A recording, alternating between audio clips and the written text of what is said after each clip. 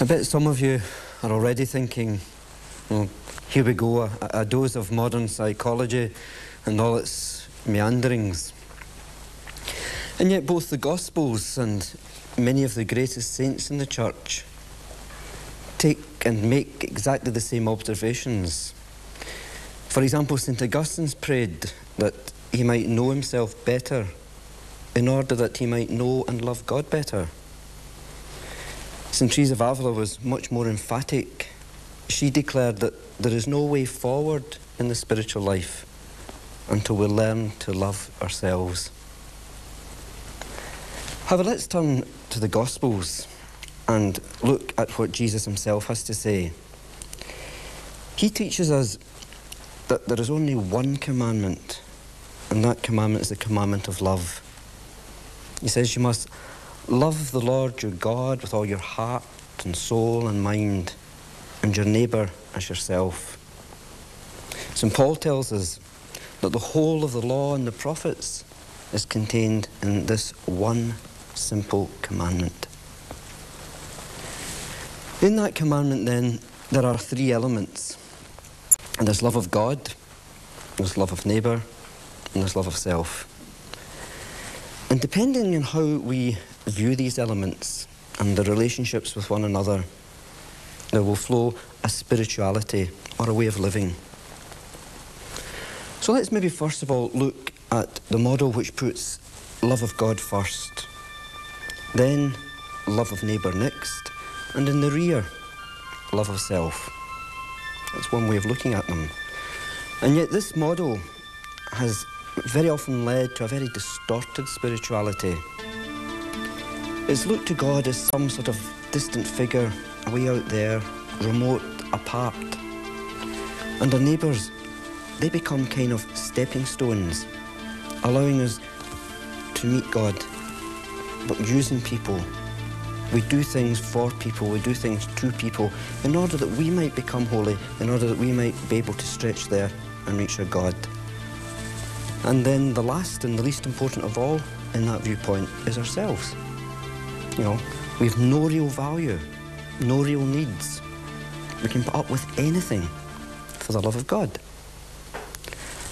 In fact, when we take this model to its extreme, it could and often did have some traumatic effects in people's lives, because it told them that somehow or other they were of no value, that they were no more than a kind of cog in a wheel, that God was kind of remote, not involved, out there, and that we were there to be used. And it often led to people feeling very alone, afraid, angry and hurt. In fact, I think perhaps the result of that theology or that perception can be seen when taken to its really extreme in the increasing number of suicides among young people in today's society. Why? Because they see themselves as useless, of no value, used. And if God even figures in their thinking, then he too is so remote that, their thought pattern is he's useless, he's of no value. That's one way of looking at those three elements. Let's now try and look at St. Bernard of Clairvault's insight into the relation of the three elements: love of self, love of God, and love of neighbour. Bernard says that love of self is our introduction into the spiritual life. It's only once we have interiorised and made our own the unconditional love that God has for us that we begin our journey. We recognise the beauty and the esteem that's ours. And that in turn allows us to stretch out, to recognise the goodness and the beauty in other people, and so becomes our love of our neighbour. And that in its turn becomes the very expression of our love of God. Remember again our Lord's words: whatever you do to the least of my brothers or sisters, you do unto me. Can we just clear up one thing immediately?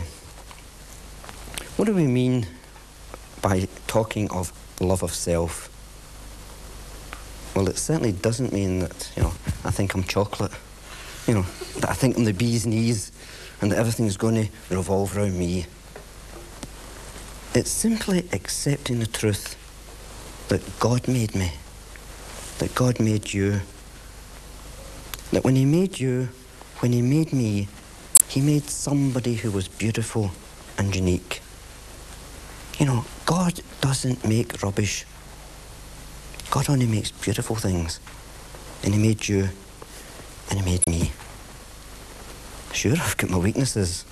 I sin, I make mistakes, I muck things up. But that doesn't scrub the basic fundamental truth that we were each made in the image and likeness of God. I'd like to return to that just a wee bit later on.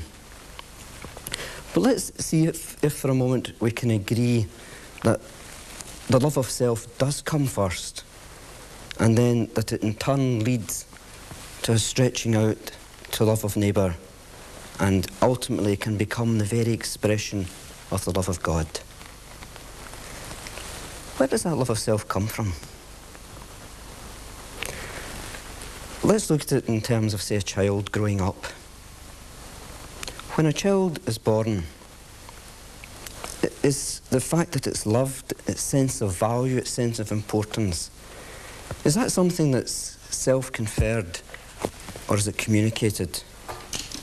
Surely it's communicated. And in the first instance, it's communicated to that child through its parents. It's interesting, for a child, the most important way that it does in fact learn of its value, realise that it's loved, is through the sense of touch. And in fact, if that sense of touch abuses the child, or if it's not forthcoming, it can have an absolutely devastating effect on the child as it grows up. In fact, we know that if a child is never touched, then, it can cause it real damage. So touch is a very powerful way of communicating to somebody, especially to the child, its sense of worth or sense of value.